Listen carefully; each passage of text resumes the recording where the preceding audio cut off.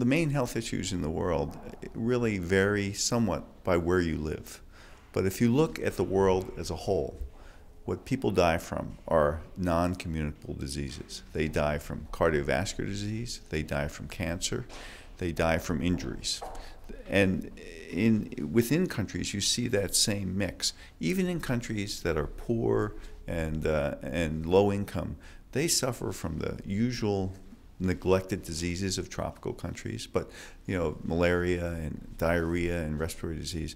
But they have the highest death rates of chronic disease in the world, the highest death rates of cancer and cardiovascular disease. So they're the huge health problems in the world. Now they're the outcome, if you will, of a whole variety of things, of the way we live, the way we eat, the things that we're exposed to. The value of the World Health Summit is that it brings people together from very different backgrounds. It brings academics like myself, people from public health, people from clinical medicine.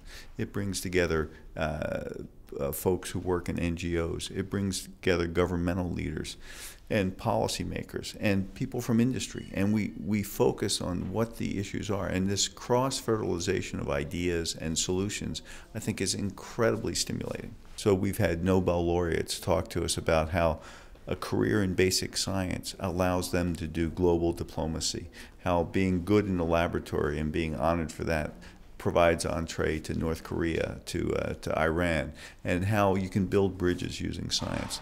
We've heard from people who are responsible for the health of nations here in Germany, Singapore, Botswana, and how they see the solutions to the problems of the here and now and the future.